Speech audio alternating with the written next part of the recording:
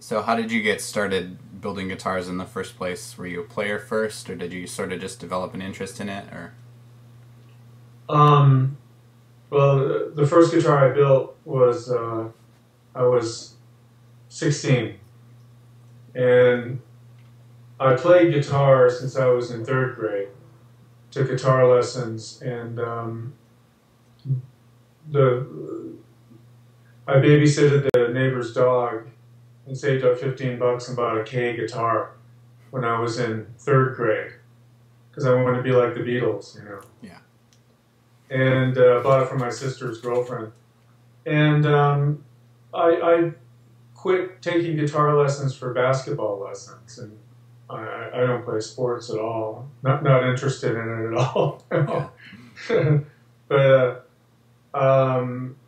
yeah, so I kind of gave that up, and then later got interested when I got older, and started to play some guitar again, and then thought, well, you know, well, actually one day I was in a library in Baltimore, Maryland, and I was just standing there, and I look and I see a book on guitar making. So I checked it out, took it home. My dad had a little basement, and I made my first guitar there. And it was a disaster. I didn't have any woodworking experience at all, and it was really crude. And but I got hooked, you know. Then I found there was a guitar supply place in Baltimore called International Violin Supply Company, I think, in those days. So I went down after I built my guitar. I found out about this, and I went down and uh, um, found all this pre-cut wood and everything. It was great. So made my second guitar, and just from then on, I just made guitars and would trade them for groceries. And this one girl made me a winter coat, a deerskin winter coat, and we traded a guitar.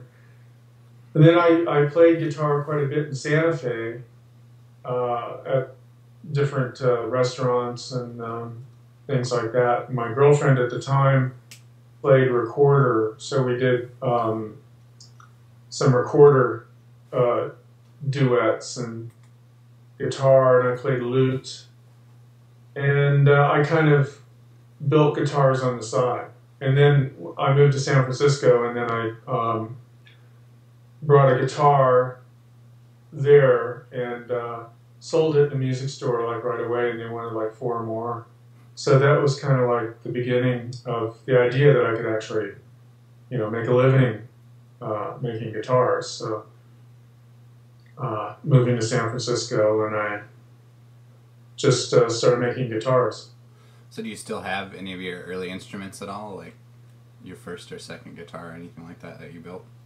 No, I wish. The first one I made in Baltimore, it was so humid there that, and I moved to New Mexico, which is very dry.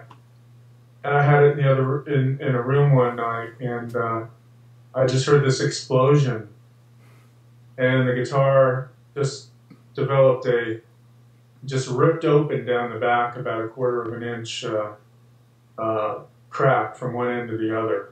Wow. So that was my lesson in humidity control. Okay. But I gave that guitar to a girl, an old friend of mine back in those days. That was in the mid-'70s, I think.